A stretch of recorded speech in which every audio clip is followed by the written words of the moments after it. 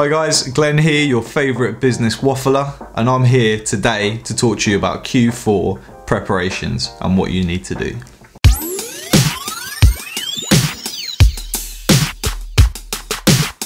Okay guys, so anybody who is in the e-commerce space or has ever been in the retail space at all will understand that Q4 is by far the most important 3 months of the entire year. So for anybody who doesn't understand what Q4 is, if you look at the year, you split it into 4, you have 4 3-month sections. Q4 is the last 3 months of the year, so October, November, December. We are currently in October, so sales are starting to pick up slightly. People are starting to think about what they want to buy as Christmas presents. Restaurants are starting to advertise taking Christmas bookings.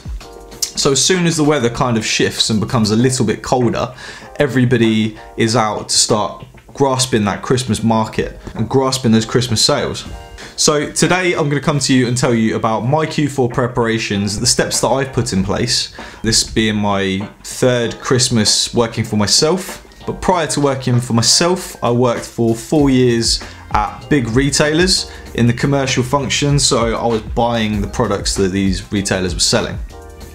And during that time, planning on Christmas, we pretty much spent the whole year planning for Christmas, landed Christmas, came out of it, and then spent the entire year planning for Christmas again. But we don't have to look at it quite as far in advance as the big retailers do when you're a reseller or a small business, but you do need to put these considerations in place because these next 3 months are so important.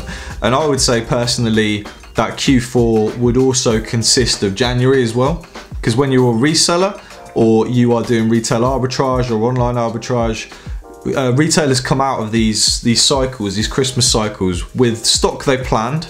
Some of it they might have not been able to sell through, so January also presents huge opportunities in terms of the January sales for when retailers haven't been able to sell what they wanted to sell. Therefore there is loads of stock floating around in the market that they need to cut the price of to bring that cash back into their business to go and buy the stuff for the new season, the January season, and looking forward to summer. So I would say it's probably a 4-month Q4 when it comes to reselling, because those products are just out there flying around ready for the taking. So today I'm going to split this video into 4 sections, and those sections are going to be space, supplies, technology, and transport. You need all of these things in place, and if you've got them ready, then the rest of it is just about thinking what products you're buying. Am I overstocked on this? Am I understocked on this? Where are the opportunities presenting themselves, and researching? But you need those 4 things in place first to enable you to go and look out and be outward looking rather than inward looking at your business and what you're doing and how you're running it. So, section 1, space. Make sure you've got an adequate amount of space allocated and that you've got it set out in a way that you can process stock and you can move through the stock, you can find your inventory. Doesn't matter whether you're eBay or whether you're Amazon, you need that space set up. Now I'm assuming if you're an eBay reseller, you should, in theory, already have a stock management process whereby when something sells, there's an indicator within that, whether you do it as your particular seller SKU, that tells you where that product is, so you can go and locate it and find it and post it. If you haven't got that on eBay already, I would suggest you do it. There's some good videos out there on it. Corey Barlow just did a good one about his inventory management system, so worth checking that one out. But essentially, if you're just starting out and you're just new to the reselling game or this e-commerce, selling products online, then you probably need to consider this, because as you move into Christmas, there's going to be bigger opportunities to buy more product and you're going to very quickly get overrun. So to put things in perspective, Christmas last year was pretty much handled in this room we're in right now. So I've got an office upstairs, which I'm going to go give you a tour for, which works great for the rest of the year. But then as soon as it comes to Christmas, we were just completely overrun with stock and we needed to use living room space to handle the amount that came in. So the biggest order I placed, we got 5 pallets worth of stock, and it was just ridiculous amounts. So we had it all scattered around and we needed to organise it to check everything had arrived, then sort out if anything had been damaged, and then we go ahead and label and ship off to Amazon. But the room upstairs was just not adequate for that. It is very good and it does very well most of the year, although we're outgrowing it now. But there's big things on the horizon. I think we might be getting some new space, but I'll fill you in as to how that progresses. But if it does happen, it will happen soon. So potentially next video could be that. But for the time being, what I've done is I've gone through and I've cleared out all of the crap in that room. The paperwork was all over the place. So I had a good old sesh where I just sorted it all out. Say, this is for this bank account, this is for this bank account, these are invoices, these need to go into my account. So I just got everything sorted. So I'll take you upstairs and give you a tour of how the room's laid out. So this is the office space. So as you can see, this side, racking, all the way up here. This used to be filled with eBay stuff that was just like cluttering up the place, was completely unnecessary. So what I've done, all of the eBay stuff that needs to be listed is now on the top, out of the way, so we can fill this area with products that need shipping, and this area down here. Filing cabinet, which is now completely organised. I know there's a bit of paperwork out right now, but it was a lot worse. We're currently doing books, but all of that stuff's been organised now into the filing cabinet. Everything's sorted. Supplies wise, make sure you got your bubble wrap and your packing paper. Now if you to look under the desk here, we've got loads and loads of paper. Loads and loads of paper supplies. Got our labels for the label printers down here, tape. Here we've got poly mailers, all kinds of poly mailers. Here is our little supplies shelf that sits above the computer. So we've got our tape gun, hole punch, pens, you know, paper clips, all useful stuff. This happens, so that's motivation. Highlighters, got gloss seals. I'm not even putting the camera in the right way. Gloss seals, suffocation warning labels, envelopes in case we need to post stuff, barcode scanner, hairdryer, glue gun, Stanley knife. Got all our accounts filed up here by year, and then I've got camera equipment up here, which is just for digital marketing company, etc. So that is the space. We are now set to move product in and out quite swiftly. Now that section there also tied in very, very nicely with supplies. You need all of the supplies in abundance, because if an opportunity presents itself and you go hell for leather buying a certain product or picking up certain things, or your sales just start taking off, if you haven't got the means to process that stock or ship that stock, then you're left in a very sticky situation. Now Christmas is crazy.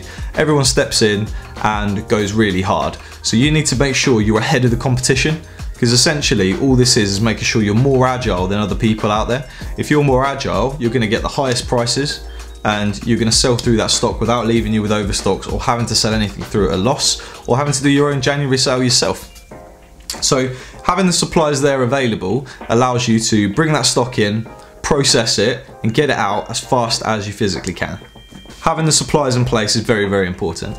Now, if you haven't seen it, I've gone into great detail about supplies you need and the equipment you need for Amazon FBA. It's a really good video, it's well thought out. I recommend you go and check it out. It took about 4 days to produce, so really proud of it. But in there, I detail every single piece of equipment and why you would need it for Amazon FBA. I will link that here or here, wherever that may be. Check that out, that's the stuff that you need.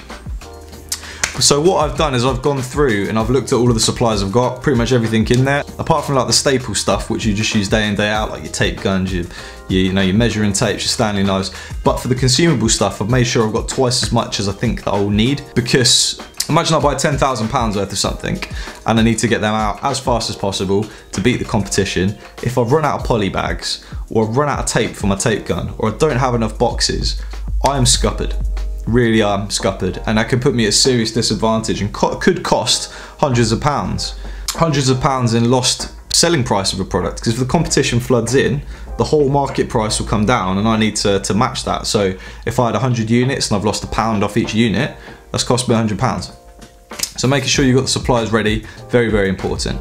If you're an eBay seller, then you need to make sure you've got the supplies in order to ship everything that you've got. So whether that be your poly bags, your poly mailers, your boxes, get out now. Get out to those places where you source your boxes and make sure you're fully stocked up. Even if it's an absolute eyesore in the corner of the room, just get them in and put your mind at ease.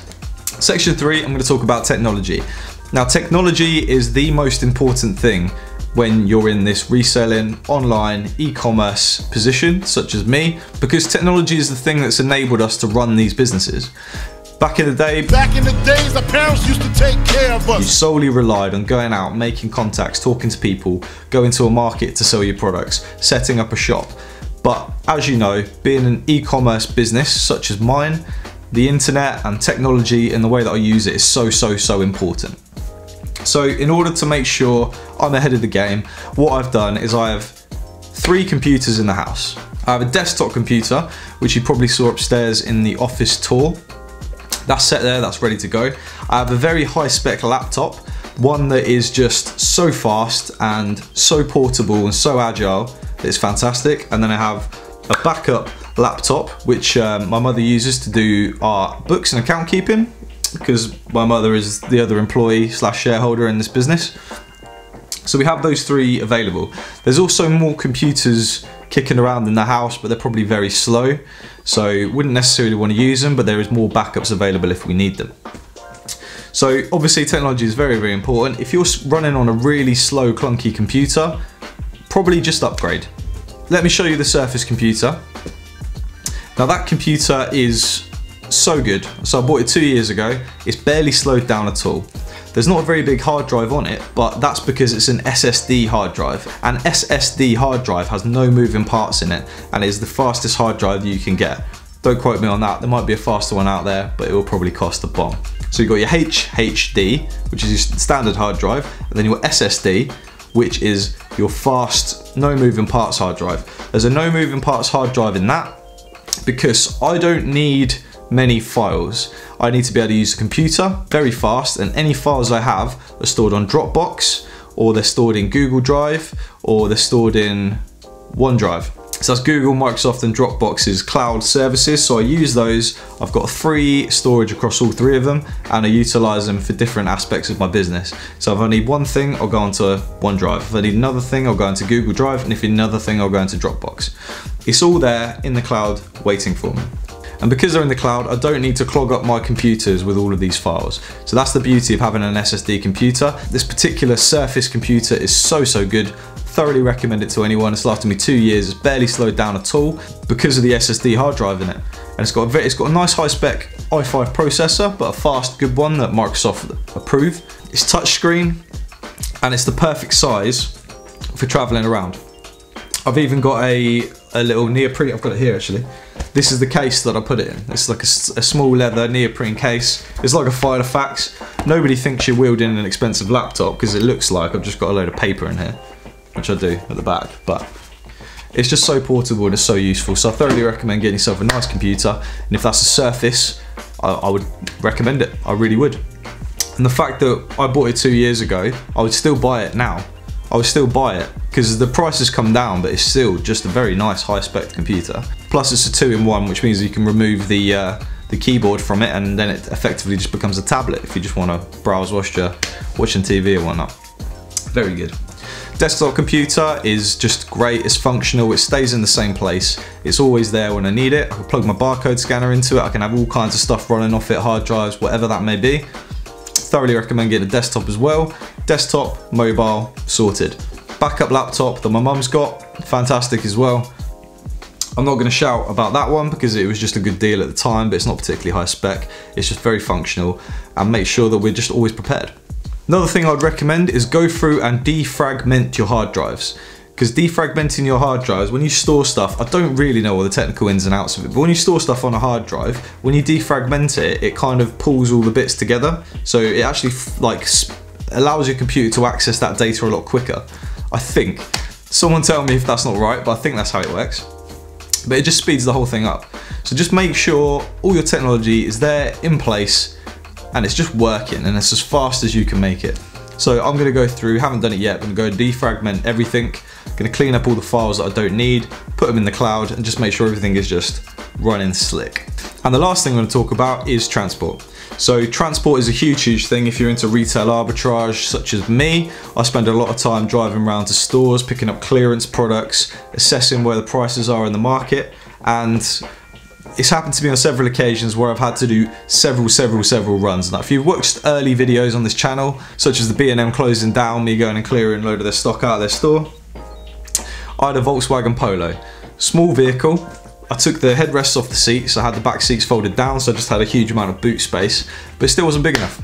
Still wasn't big enough. And that particular opportunity where I went to B&M, I went there, they were shutting down, filled the car up, came and dropped it back. I had 2 or 3 trolleys, and then I went back to the store again, and during that time, I missed a lot of opportunities.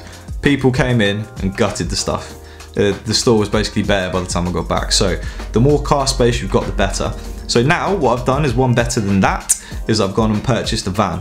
Now let me go and show you what I've recently done to the van that's gonna really improve my ability to move stock during Q4. Proper happy with this. Come and have a look.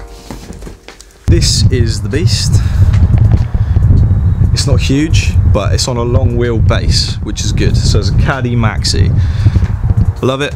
It's doing me very, very well. But the beauty of this is, when I first bought this, I used to have loads of racking in the back because it was an ex-British gas van. And what I've done now is I've taken all of the racking out. I mean, look at that. Look how much space I have to fill it up with toys, electronics, printers, whatever I deem fit. So, transport, get it sorted. So what happened with that was my friend Chris came down a couple of weekends ago. He was like, mate, he's probably the person that was so happy that I got a van. I've never seen somebody so happy that I've bought a van. It was just, he loved it, he loved it. Anyway, he called me up, he was like, mate, I know you got a van, my mum's getting married, I want to get him a wedding present, which is a ping pong table. Can you help me get it? So I was like, yes I can, but you have to help me take the racking out the back. So Chris came down, we spent probably 3 hours unscrewing it all. Here's some photos of it happening. That racking is out now and that's going to go on eBay shortly. It's really good stuff. The racking is great. It's got lights in if you want it. If you want to buy it, let me know. But really secure, but my God, this thing was bolted in with like a million billion bolts. So unscrewed all of those, took it out. I've taken the rack into my warehouse. That's going on eBay, and once that sells, someone hopefully will come and collect it, because I could not be shipping that. I could, but I really don't want to. So that's it, transport is sorted. So I've got my space, I've got my supplies, I've got my technology sorted, I will have when I've defragmented, and I've got my transport sorted. So you put those 4 things in place, guys, there's a very, very good chance you're gonna absolutely smash Christmas. So get those done so you can focus on the things that matter. I forgot to do question of the week, didn't I? Let's do question of the week right now. Okay, so question of the week comes from Brian Welsh, and Brian says, do you use a Bluetooth scanner or do you use just your phone? I use just my phone. I think most people probably do. Bluetooth scanner, I think it's probably a bit unnecessary when all the technology is there in your phone. So here is the Amazon app. Press the little camera in the corner and that will open a barcode scanner. And with that, you can then go ahead and scan a barcode on my face. So that's it. Then you can go and check your products out. Comment of the week comes from Mayday, and Mayday says, Poland is sick, my guy. Fact. I'm from Birmingham looking to make pounds, so I've subbed. Love. Very much appreciated. Thank you, Mayday. Thanks for your comment. Back to the video. If you're enjoying this content, drop us a like, give me a subscribe, and if you want to get in touch with me, probably the best place to get in touch with me is on my Instagram, which is at Pivotal Profit, same as my Facebook and my Twitter, if you fancy following me on those. If anyone's interested in getting some one-to-one calls in with me, I can give you some help, I'll give you some advice just to get set up on eBay or Amazon. Just reselling in general, with the background knowledge of obviously my retail career. So if you're interested and want to find out a little bit more or be able to smash this a little bit harder, go onto my Patreon site, that's linked down in the description below, and you can get in touch and we'll set up some calls to get you going. But that's it from me today, guys. Best of luck. Let's crack on with Q4, and I hope everyone can absolutely smash it. Keep hustling. Peace.